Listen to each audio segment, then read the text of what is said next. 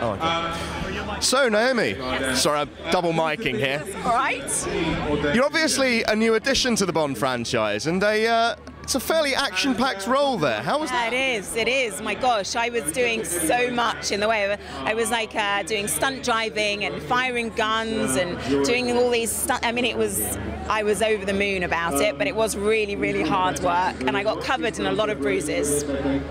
So, working with Dan, doing stunts with Dan, and indeed the rest of the crew, were there any moments where you're thinking, perhaps there's nowhere my career's going to go further than this? Well, I hope it continues to go on, but I really do think this is the pinnacle. I mean, it doesn't get better than working on a Bond movie. It's amazing. And obviously, without giving too much away, you're probably going to be back. Who knows? Who knows? Do you think you'll miss the action in the future films? Who knows whether I'll miss any action. If I'm back, I would hope I'd be in the field. Thank you.